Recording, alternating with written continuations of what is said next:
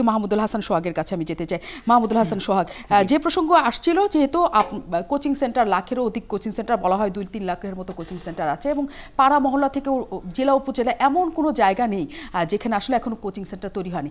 যখন এত ব্যাপকতা দেখা যায়, চাহিদা অনুযায়ী নিশ্চয়ই ব্যাপক হয়েছে, কারণ আমার চাহিদা অনেক বেশি।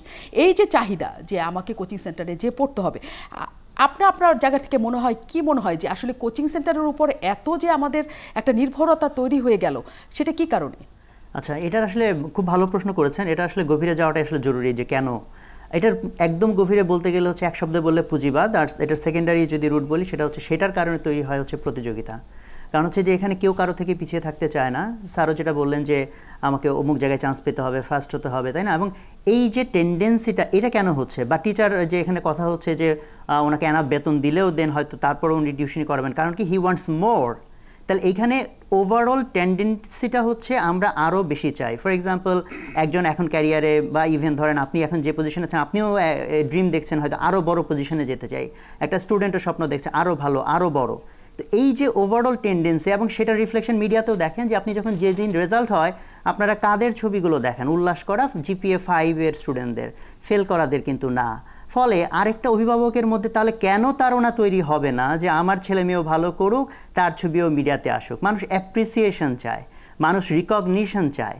সো এই যে একটা বেসিক টেন্ডেন্সি, এটা গ্লোবালি এটা একটা প্রকট আকার ধারণ করেছে যে আলটিমেটলি আমার প্রেস্টিজটাই আসল, আলটিমেটলি আমার ভাবমারাটাই আসল, আলটিমেটলি আমি সবার থেকে সামনে আছি, এইটা প্রেজেন্ট করাটা আসল।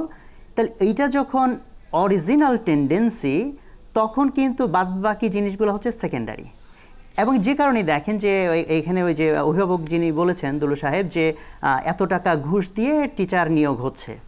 সো তাহলে দেখেন, ওই টিচার যখন ক্লাসে না পড়াচ্ছে বা ওনার ভাষ্যমতে ওনার ইনভেস্টমেন্টের টাকা ওঠানোর জন্য কোচিংয়ে প্রমোট করছে, তাহলে দোষটা আপনি দিচ্ছেন টিচারকে, ঠিক আছে, টিচার দোষী। তাহলে আরও রুটে যান, এই ঘুষ দেওয়ার সিস্টেমটা কারা চালনা করছে? তাহলে সেখানে হাত দিচ্ছি না কেন? কেন টিচার নিয়োগ প্রক্রিয়া তাহলে আমি স্বচ্ছ করতে পারছি না? তাহলে সেটা একটা বড় পলিটিক্যাল ডিসিশন যে ওই জায়গাটা আমরা রাখবো কি না, ক্লিন রাখবো কি না। ফলে আমি যেটুকু বুঝি যে গ্লোবালি ওই যে ট্রেন্ডটা, যে ইভেন ভালো স্টুডেন্টরা সবচেয়ে বেশি কোচিং করছে, এটা আমার কথা না, এটা ইউনেস্কো রিপোর্টেই আছে। শ্যাডো এডুকেশন বা কোচিং নিয়ে ইউনেস্কোর যে রিপোর্ট, ওখানে আপনি পাবেন এটা, যে সবচেয়ে বেশি ভালো স্টুডেন্টরা সবচেয়ে বেশি কোচিং করছে। সেটার কারণটাই এইটা যে সবাই আরও ভালো হতে চাচ্ছে। এই আরও ভালো হতে চাওয়াটা যদি আপনি অফ করেন, তাহলে তো সব কিছুতে ওই চেঞ্জটা আমরা দেখতে পাবো।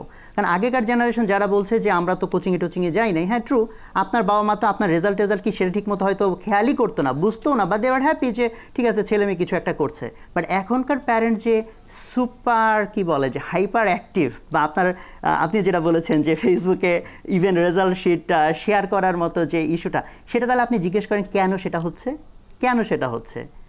কারণটা হচ্ছে ওই বেসিক তাড়নাটা যে আমাকে সবার থেকে সামনে থাকতে